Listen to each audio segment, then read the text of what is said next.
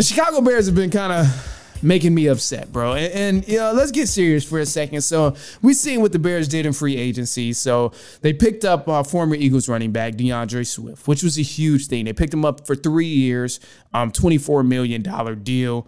And it's rumored that they're going to try and get Calvin Ridley next, which would be huge. I think this will be tremendous for the Bears to get Calvin Ridley. But what everybody wants to know is, are we keeping Justin Fields or are we trading this man? Because what the hell is going on? We keep talking about we want him gone. We want another pick. We want Caleb Williams. We're going to trade the #1 pick for Caleb Williams. What the hell are the Bears going to do? And at this point, you know what? I'll keep it this way. The Bears have damaged themselves, and they talk about all this stuff of Justin Fields not having a good trade market.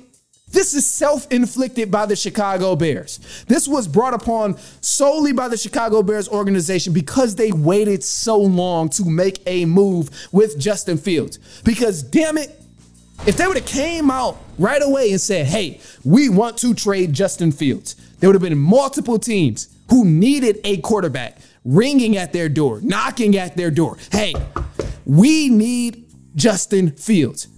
Because now all the options are gone.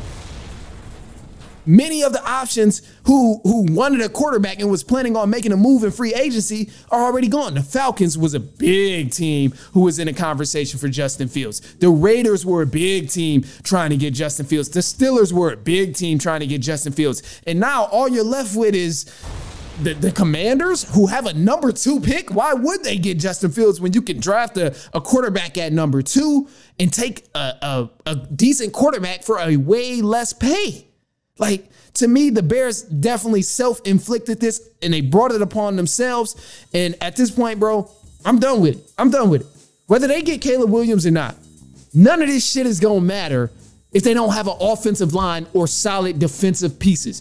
This is what I've been preaching for day one. I've been saying this ever since they even talked about trading Justin Fields and trading the #1 pick or drafting Caleb Williams. None of that matters if they don't have a solid offensive line and a defensive presence there.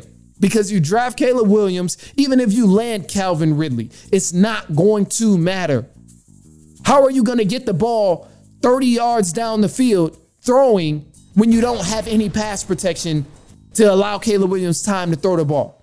Even if you're up 10 points, how are you going to win a ball game and get to the playoffs if your defense can't hold a lead and stop the team from scoring that you're going against? It's not going to be successful until these guys get some offensive line pieces and a defensive presence. It doesn't matter who's your quarterback. And I know quarterback play is like, oh, the big thing now. Everybody only cares about quarterback play in today's era of football, which is, it makes a lot of sense. These guys are getting paid millions of dollars at quarterback. They're the only position that's like really bringing in some big time M's. If you're a quarterback in the NFL, you're straight. You're sitting comfortable.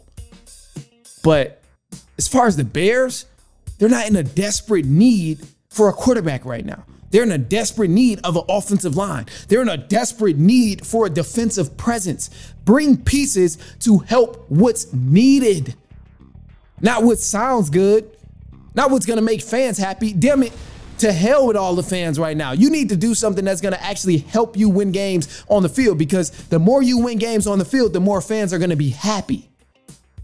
That's the starting point. And right now, it don't matter. You get Calvin Ridley, which will be nice. It looks good on paper. It brings a lot of hype, but you ain't going to be able to get them guys open down the field because they're not going to have time for their route to even develop, because Caleb Williams or Justin Fields going to already be sacked by then.